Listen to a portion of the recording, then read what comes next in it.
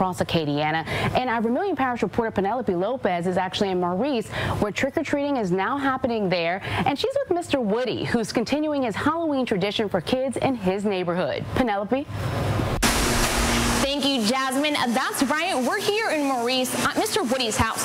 He is known in the community for making cotton candy. Let's take a look at how he's keeping these sweet traditions 10 years later. All the kids get excited about cotton candy. They ask, Mr. Woody, you making cotton candy again? Yes, I am.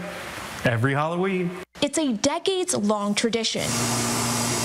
Mr. Woody, for me, it's one of my favorite days of the year.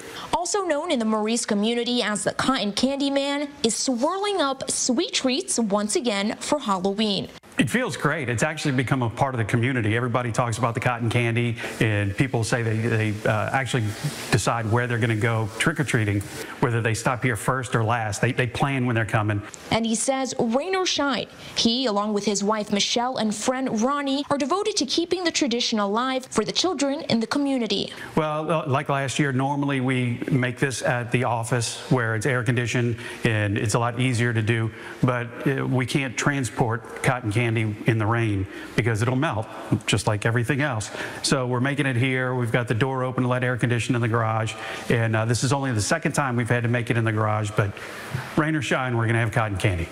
And it's not too late to get some of these sweet, delicious treats. You can still come in Maurice. They'll be here or rain or shine. And now to Paris, who I'm told is at a beautiful event.